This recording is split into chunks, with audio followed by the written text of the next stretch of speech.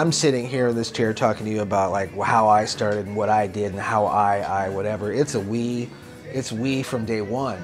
You know, in 2 years I wasn't in Portland. Tito and Nancy Pants ran the show. So they kept it alive while I was gone. They did it 2 years, they did it 3 and 4, and I've done it the last 10.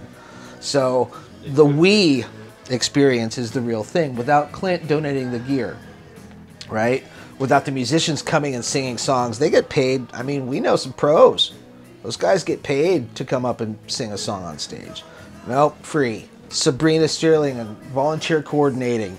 You know, Nancy Pants bringing tons of food and great vibes, and you know, everyone bringing the thing. Oh, who's got the drum set? Oh God, we gotta get.